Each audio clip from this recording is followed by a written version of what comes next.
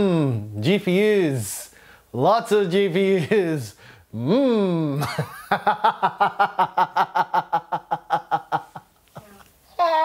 I think I have to leave that intro in. Hey Gear Seekers, I'm Nick. ASUS sent over one of their RTX 3070 joules for us to check out, so we decided to run it through our regular suite of benchmarks on both Windows and Linux and see how this card stacks up against other 30 series GPUs we've had through the studio so far. So let's do a good old thing and check her out.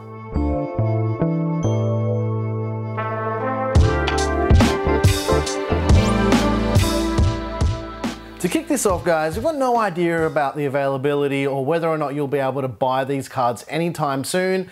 It seems as though the stock shortages has also hit the 3070 cards across the board too, with them actually selling out in hours and not seconds this time. Also, the GPU we're looking at today is the non-OC version of the Joule, and finally, Nvidia didn't send us a Founders 3070, so we can't compare this card to a Founders 3070 because we physically don't have one. With that said, again, as usual with all our GPU videos, there's a lot of data to unpack with this video. There's also chapters in all of our videos, so if you want to jump to a certain section of the video, it's as easy as using that pointing device in your hand and going over the progress bar or checking out the timestamps in the description if you're checking this out on mobile. Also, make sure you watch the whole video to get the context of this video. There's only going to be the out-of-the-box figures with these GPUs because our GPU videos are designed this way because a vast majority of people will never overclock their GPUs, and this is so much more indicative of real-world users. For people who want to know how these cards overclock, you've definitely come to the wrong channel. We just don't do that here. Okay, let's get the benchmarks comparisons out of the way first. The graphs are weighted based on performance of the cards that we're not focusing on from our entire database. Now, the reason why we do this is the graphs change because the cards that perform differently actually get knocked down and pushed off the graph. It's actually a better indication of where the performance of these newer cards sit with the older cards. Some people don't like it, but that's what works for us and it gets the job done and it's really accurate. Okay, let's kick it off with Shadow of the Tomb Raider. Again, you can use that magical little pause button with that pointing device you've got in your hand at any time during the video to take a bit of a look at those graphs for a little bit longer. The first thing you're probably noticing, even with this 1080p benchmark, is that the 3070 Joule is a little bit slower than the 3070 Gaming OC. And this is going to be the trend across the rest of this entire video. It's just not as quick as the Gaming OC that we checked out the other day. When we compare Windows to Linux, we're seeing the same differences, except that Linux usually performs better and Vulkan is better than DX12 with this benchmark specifically.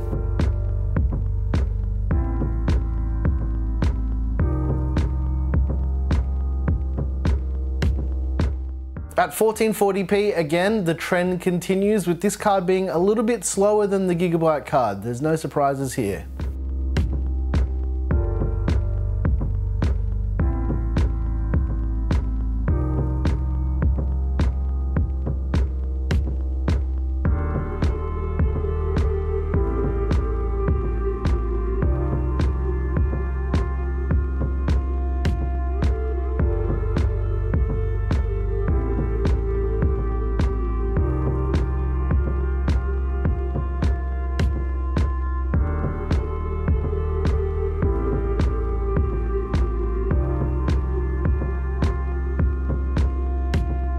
And lastly, at 4K, we're seeing the same thing being echoed again with both Vulkan performance slightly beating out DX12.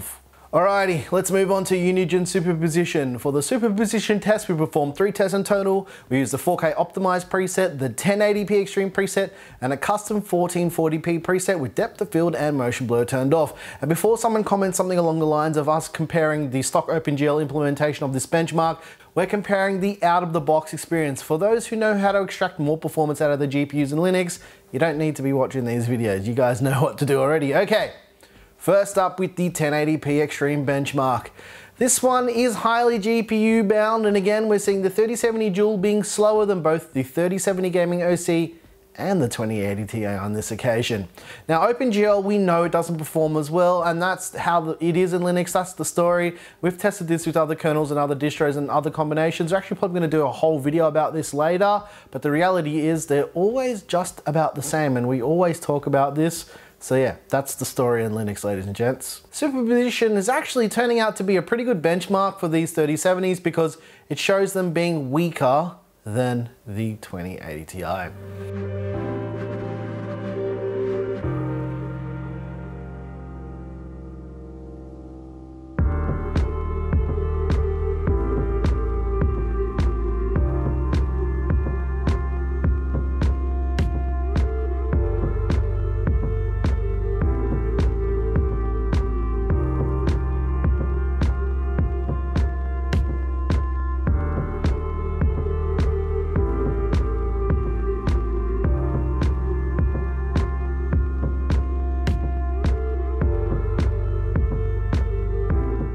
At 4K, we're seeing the same thing happen again in both Windows and Linux. The ASUS 3070 Dual is slightly slower than the 2080 Ti again, which is actually a good indication of how this GPU does perform with this benchmark. Next up is Basemark GPU. Now, Basemark gives us a great indication of vocal performance in both Windows and Linux. Let's see what happened. At 1080p, we're seeing the ASUS RTX 3070 Dual pull away from the 2080 Ti and be slightly slower than the Gigabyte 3070 Gaming OC.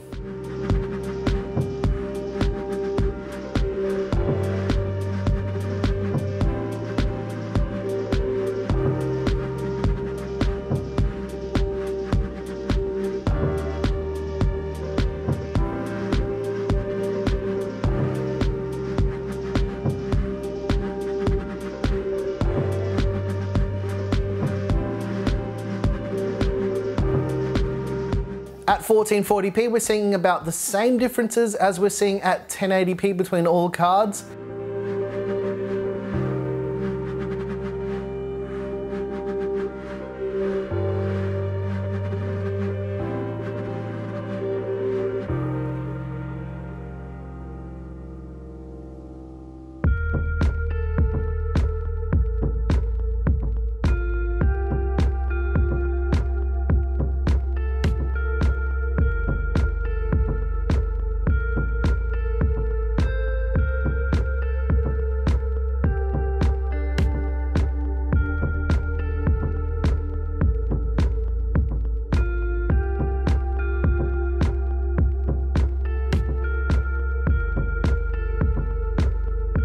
And finally, once again, ladies and gents, this is echoed at 4K in both Windows and Linux. But as usual, let's circle back to Shadow of the Tomb Raider. We're going to do some DLSS and some Raytrace shadow benchmarks. Although Shadow of the Tomb Raider only supports DLSS 1.0, we did include Death Stranding because of its DLSS 2.0 support. So let's see what happened.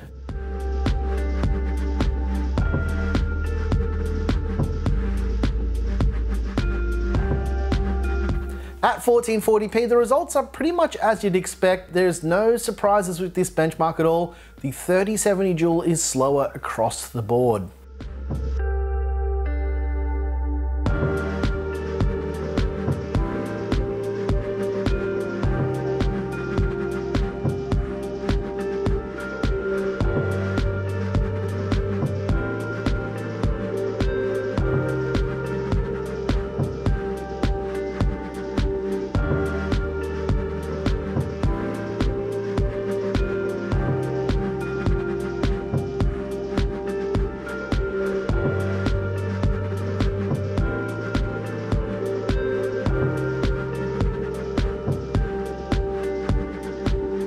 Moving on to 4K, we're seeing the 3070 fall slightly behind the 2080 Ti.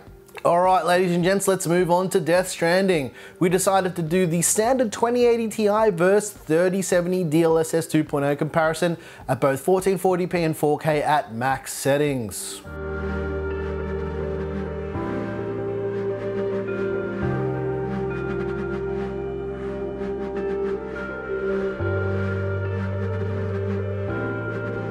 We also test some professional workloads as well. Now these are the type of benchmarks most will overlook, but it's important for people who are buying these GPUs for workstations, if you can actually buy them.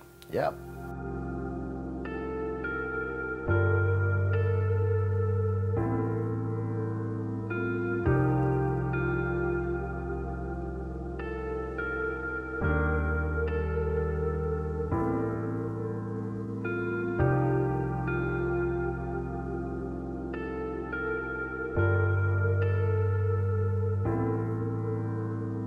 We ran our 1 hour stress test in Furmark and we couldn't get the ASUS RTX 3070 Dual above 72 degrees in our 18-degree climate controlled office.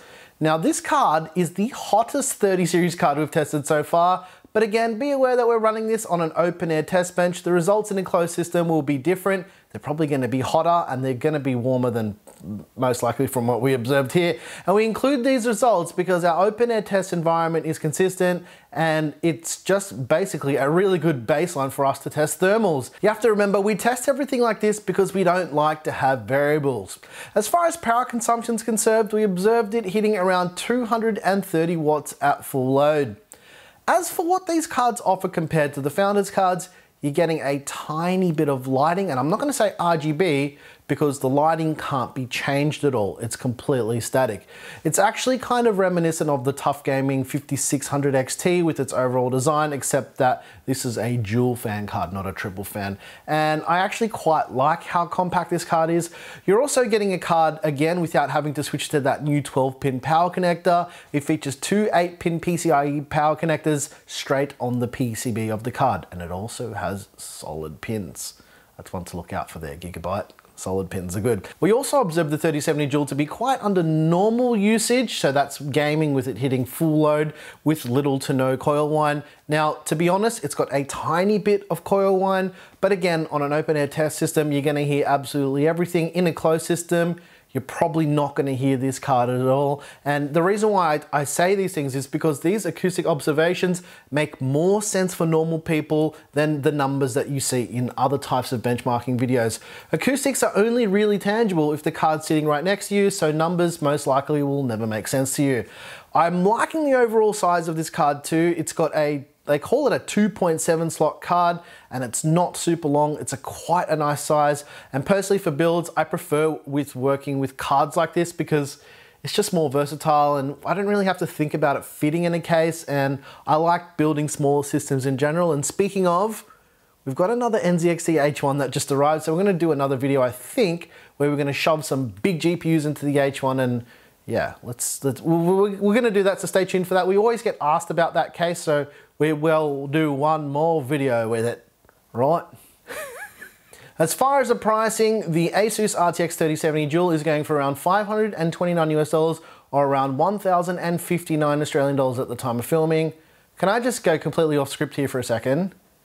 We are getting absolutely reamed with the prices here with these 30 series cards. What do you reckon, Claire? Like absolutely reamed. The Founders is $809 and this one is like almost $200 more. Damn. Well, about $200, more than $200 more. It's ridiculous. Why is this happening? I'm frustrated. I'm sorry guys, but it's too expensive in Australia. And just adding to that, obviously these cards are sold out absolutely everywhere anyway, so you being able to get one is a whole different story. And as I've been saying with all of these videos, regardless of all of these 30 series cards, don't buy anything just yet. Wait for Radeon 6000 because in a few weeks, we're gonna know absolutely everything you need to know about every GPU on the market, and whether or not you're gonna be able to buy anything is a whole nother story. Anyways, guys, what do you think of this 3070? What do you think about the 3070s in general? And let me know what you think about the Radeon cards coming as well. Personally, I'm not hyping them up. I'm just excited to see a bit of competition in the market. We've been frothing for it for a long time, so yeah, let's froth a little less and actually get some relief. Anyway, I'm keen to hear all your thoughts about it. If you guys like this video, please like and subscribe. If you hated the video, hit the dislike button twice. Tell us what you hated about it as well. People always hate what we do. Once again, thank you so very much for watching. I'm your boy Nick with Gear Seekers. You peek, we seek. The reason why I'm like this today is I had 2 coffees like in quick succession and I'm really awake and I had a good night's sleep last night. So probably didn't need that coffee. What do you reckon, Claire? Probably didn't need that much coffee. Also, there's going to be questions about the PC behind us. You'll see. Thanks for watching.